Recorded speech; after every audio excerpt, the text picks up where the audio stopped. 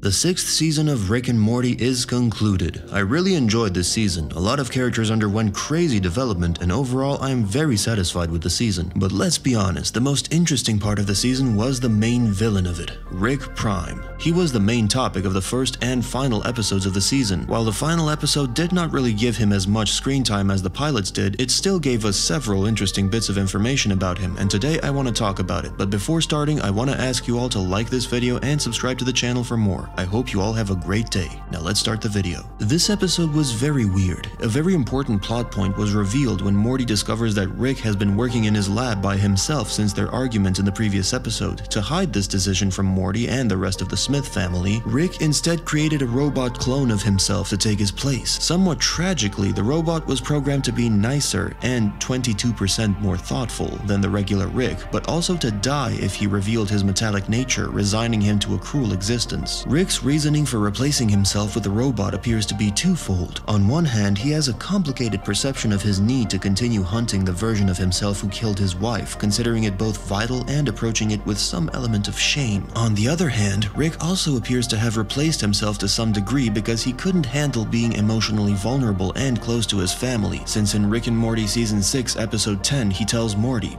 "That's what happens when you let people in and they stop respecting you. They touch your shit, they screw things up, they kill your fucking family. Go ahead, trust them. You're gonna learn this fucking thing." In this scene, he says something very interesting. This sentence makes me think that Rick C-137 knew Rick Prime before their supposed first meeting. While the Season 3 premiere made it seem like they didn't know each other at all till that moment, that backstory sequence wasn't entirely accurate in the first place. And when we see Rick's backstory at the end of the 5th season, we don't hear anything the two Ricks are saying in the garage. It's possible their discussion was different than what we saw in Season 3, allowing for the idea that they already knew each other. The only real conversation that we are sure they had was about Rick's rejection of something from Prime. Excuse me? Bro, Ricks don't pass on this.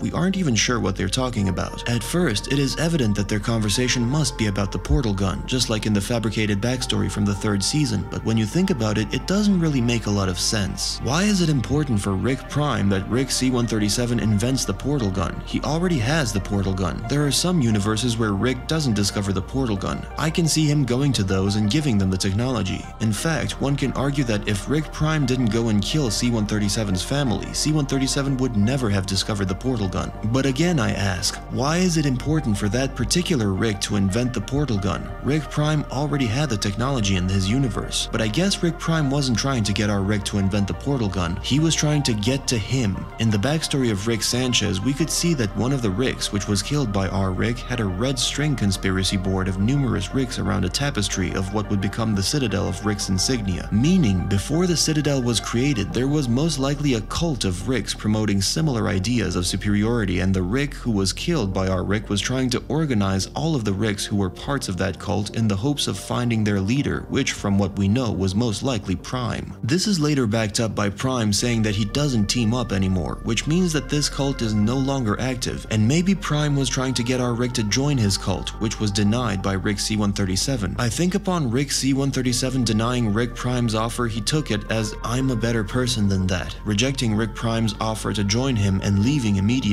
So Rick Prime, being as evil as he is perceived to be, kills Diane and Beth. Hell, come to think of it, maybe his invention was to trap our Rick in a reality where his wife and child are dead, knowing that he doesn't have portal technology. Or maybe the reason is much simpler. For example, maybe he goes to every universe to give them or make them invent that portal gun, because he wants every version of himself to be the smartest in the universe, even if it means cheating other Ricks to have a portal gun so they can study it and learn how to make it. But personally, I prefer the first theory since it makes more sense in my opinion. Them having history before that accident would also explain why Rick Prime took our Rick's rejection that badly. Another interesting thing about Rick Prime is how does Rick Prime hide so effectively without a Morty to mask his genius waves with Morty waves? In the 10th episode of the 1st season, we learned that the main reason why Ricks use Mortys as partners is to hide their brain waves, since Morty's stupidity balances Rick's intelligence. But we can see that Rick Prime works alone. We haven't seen any Morty around him, so how does he manage to do that? I've got several theories on it. I'm sure most of you remember the microverse from the 6th episode of the 2nd season. It was an artificial microscopic universe that exists inside of the battery inside of Rick's space cruiser. It is a universe filled with a species of aliens who have formed a regular, everyday society. When the aliens work, they generate a power source that charges the battery for Rick's space cruiser and occasionally his phone. Most likely, the planets in this universe have been reduced to the size of the bacterial world. Maybe Rick Prime has created something like that, a little pocket dimension where Mortys are tortured regularly, which enables him to hide himself from other Ricks and the government. Or maybe it could be that he's so intelligent that he's found another way to mask his trail. He might have designed the suit that he wears to constantly send out complementary brainwaves so no Morty is required. This might also explain his complete confidence in what he does. That alone is cause for concern. Another interesting thing about Rick Prime is his ability to be at several different locations at the same time. So as we all know, in the first episode of the 6th season, our Rick finds Rick Prime's supposed location, and after a couple of booby traps, he managed to find a device which apparently reveals his location. Obviously, location in this show is fluid in that he could be in any number of dimensions, so without getting into the whole infinite universes discussion and overcomplicating it, we can probably assume that Rick's tracker likely spanned the central finite curve, or a set number of universes. We can see on the screen that it scans a Milky Way looking object with a singularity in its center, as well as multiple other galaxies in the background. So either Rick is scanning the entire universe, which, although it's a generic space graphic that shrinks any singularity galaxy to the size of a small black hole, looks similar to the place Evil Morty escapes to, or he's got the scanner localized onto our galaxy and the others in picture are just in the background. Rick says something interesting later to Morty regarding all this.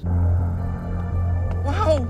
Are those all the places Rick Prime could be? I wish, Morty. It's all the places he is. What could this mean? Well, based on things that have occurred on the show, it could mean that these dots on the map represent multiple copies of Rick Prime, either decoys or real intelligent full copies all working toward the same goal. Obviously, it could be a bunch of different Ricks who are more similar to the Prime or carbon copies from other universes. Obviously, the infinite universe thing makes this possible, but for the canon continuation of the story, it doesn't make sense to have more than one Rick Prime, like having more than one Rickest Rick or C-137 Rick.